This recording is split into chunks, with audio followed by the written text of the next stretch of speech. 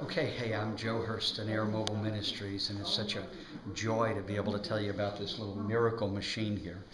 This water purification was invented, the basic technology, by a good friend of mine.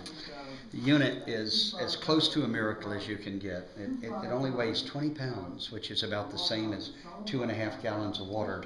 The unit sets up in 1 minute. So we arrive at a disaster. We take this unit out of the case, we put the little feet on it, we put the suction hose on it right there, put the spout on it right there, put the power on it. It can be DC or AC, which means it can run off of a battery and a solar panel, and then we turn the switch on. And within 60 seconds it's pumping clean water. So we have a little machine that we can take out of the case, sets up in 1 minute. Then the water that it cleans, it can take the most contaminated water you can imagine. We drank water off the streets in New Orleans. We drank water out of the tsunami where there were many dead bodies. And I could go on and on and on. Haiti, after the earthquake, water filled with cholera.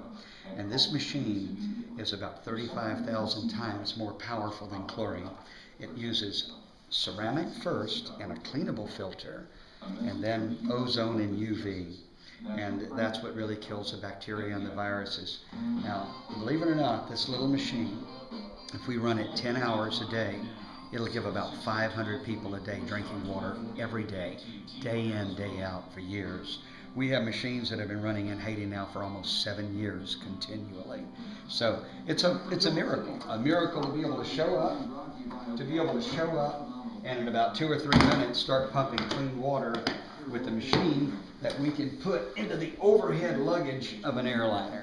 So that's the miracle of clean water, and that's what our ministry does. We go all over the world and we bring clean water where the water is really bad and where people are in desperate need.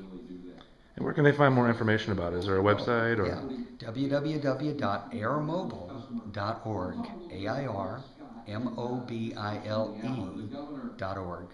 And you can find out all about it. You can follow us. We do a blog every day where we talk about what we're doing, where we're going, and we can hardly wait to get that little airplane back in the air and get back to Haiti.